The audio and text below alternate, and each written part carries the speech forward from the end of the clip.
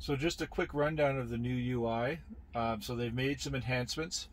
As you can see, it starts off like this. When you're driving manually, the navigation system is larger, and the UI for what the full self-driving beta and the cameras see is smaller. You've got your park, reverse, neutral, drive along the left as before. You've got your speed that shows up here, a nice big text.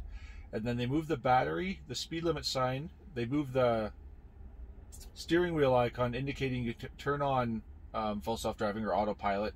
It's a beta. Remember that it's not meant to be fully autonomous at this point, but that's how you know when you can enable it. And then you've got your current set speed. Now, when you enable autopilot, everything changes because now you're letting the car drive. This grows, that shrinks because you're not going to need that anymore because the car's driving, and you have more visualization space to see what the car is up to. Turn right onto That's actually quite nice. And as soon as you turn off and you start driving, you get the larger nav screen back for self-navigating and hand driving the car. Very impressive.